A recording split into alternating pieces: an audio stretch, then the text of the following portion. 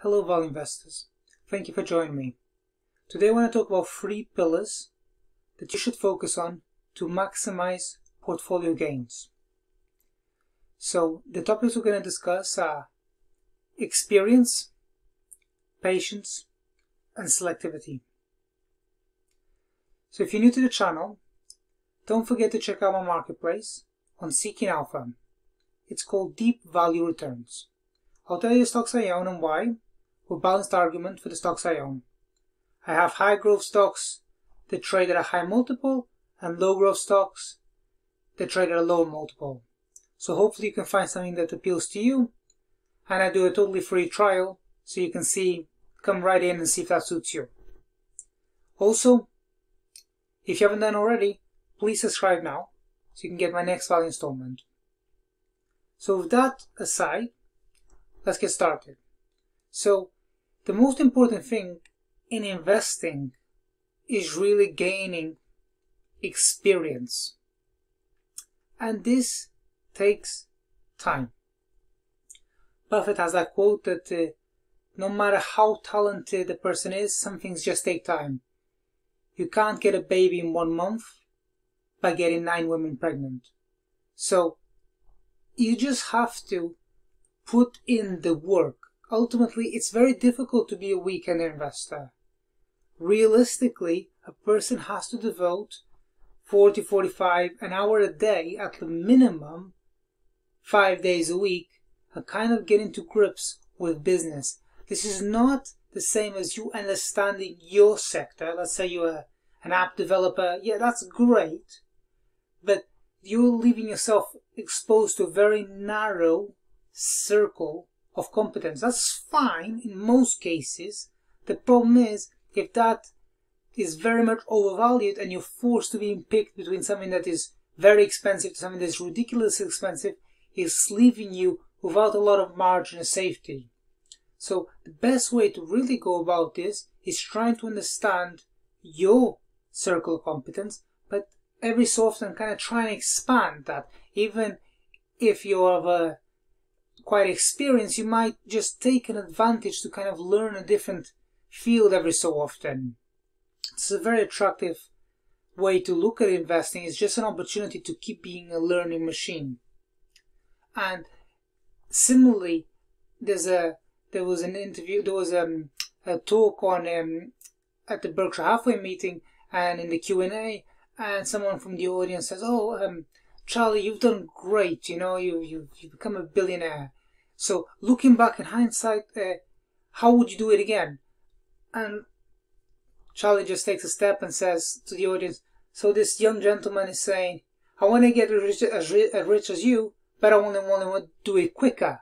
Now, the audience laughs, but that's it, things just take time. You can't really rush. You have to build that experience. So the great way to do this is obviously you read a lot of books, but ultimately you want to kind of look in real time as well. So you want to try and understand what's happening in real time. So you just spend a little bit of time looking at periodicals, looking at the Wall Street Journal, Financial Times. I spend a lot of time just looking at transcript calls and just trying to kind of reconstruct what's happening really. So another thing that comes with inexperience is having a realistic target. So if you were having in your mind that you want to compound at approximately 10%, that's doable. It's hard work, but it's doable. 12%, 15% is possible. If you think that the rates that people are doing in 2020 are sustainable in any way, that's just nonsensical. There's a lot of just ideology that we are in a new era. Anytime that you're seeing a CEO go on a media outlet and say this is like we're accelerating the digitalization of companies, this is we're assisting companies in transformation and putting in COVID and how that, I mean, it might have a quarter or two of a boom there, but it's not a new era. And a lot of these stocks are just trading at crazy multiples because everyone's kind of become infatuated with the idea that this is a new era and that old, anything that is old and physical is kind of trading at a depressed multiple, and anything that has the cloud name on it. It is back to looking at the .com period, when every company was coming out with just having .com, and all of a sudden, overnight, the multiples were extending back then. So it's very similar. Companies are saying, oh, we are cloud facing, or we're a SaaS business that is aiming to grow our cloud business. Okay, you got to be willing to just have a little bit of a step back and think yourself, just look at the revenue. The revenue for most of these companies, they'll segment it out what is actually SaaS or recurring revenue and what is actually consulting or professional services or value-added services. These often don't have the same amount of profitability in the margins. So you can't really be thinking about adding the same multiple to the whole of the revenue. That's what the company is trying to portray itself as, that look at our revenue, we're getting X amount of revenue and we should be trading at approximately 25 times forward sales. I mean, you got to dose that a little bit of kind of, okay, what is actually part of the recurring business model. So that comes with just having a bit of experience and just a bit of reading around. So I think that it's quite important to follow a certain number of companies that are making a lot of headlines and not kind of trying to necessarily be invested in them, but just spend a little bit of time trying to figure it out. So moving on to the next point, talking about patience. So before coming on the video, I was having a game of chess, and it's a bit like in a game of chess, because in a game of chess, you kind of sometimes, even if you've not played chess, I'm sure you can relate to the analogy. You kind of come out of all your pieces, you develop the game, and then you kind of, your opponent's quite strong, and you kind of having to take some steps back with some of the pieces to really kind of just hold your ground. You're just waiting for the opponent to kind of make a mistake. You know, it's just a matter of time before there's some kind of opening up, but you have to sometimes come back to go forward. And that's the same thing in investing. So don't try to always just chase whatever's exciting and kind of trending right now. Just have to be a little bit patient, and sometimes you can't really get those really great quality companies. And I know very much from my experience that great quality companies don't go on sale for very long. And it's very rich to say, okay, I'm going to just wait around for the Amazon to crash 50% and I'm going to get in. I'm not saying that.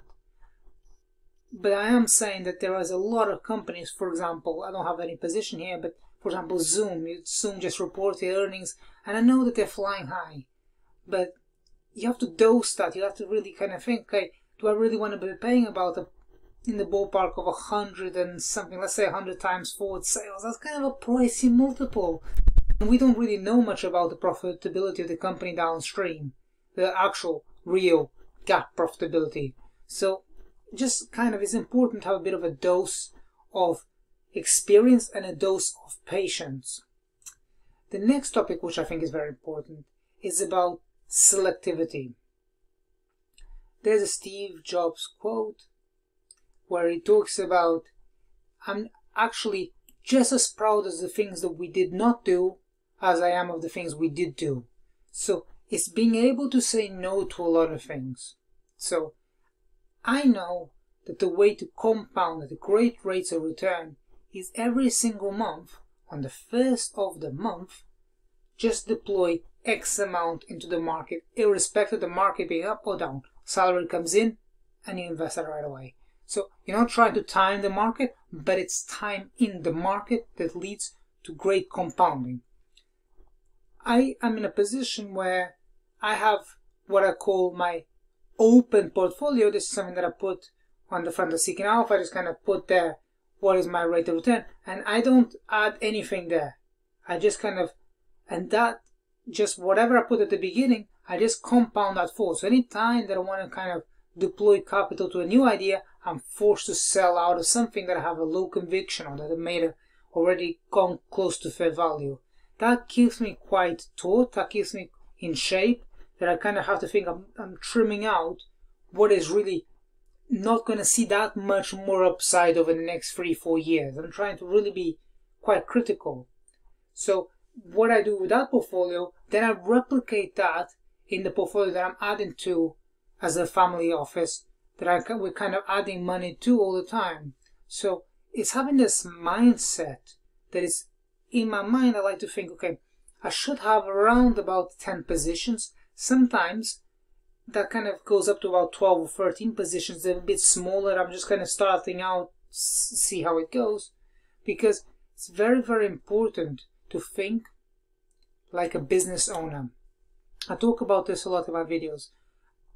You will gain experience over time, but I write down certain rules that I've kind of developed over time, like the checklist manifesto, and you're basically just trying to figure out your temperament and your investment style. So one of the rules that I always talk about is, you buy a position in the company, let's say you buy a stock, you buy 10 stocks, whatever you want to buy, and you wait 90 days.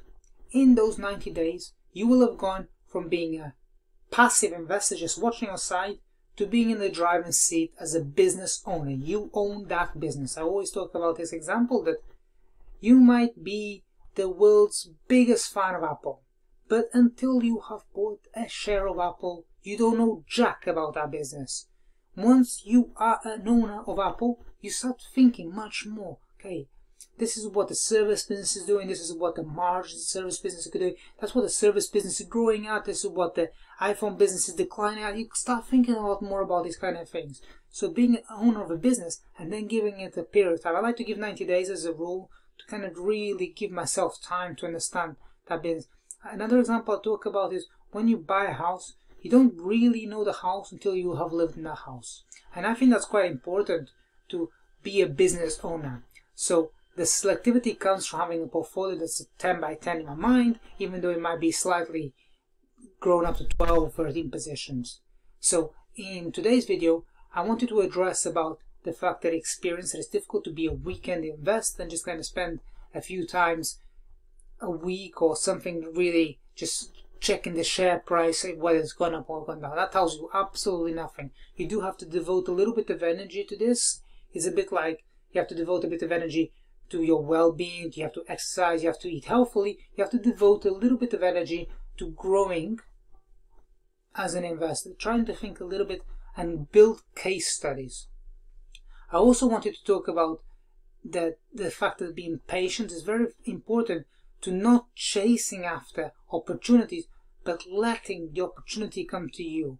I gave the example of chess, how it's important to kind of sometimes step back a little bit and just really give the opportunity to the stock to come in.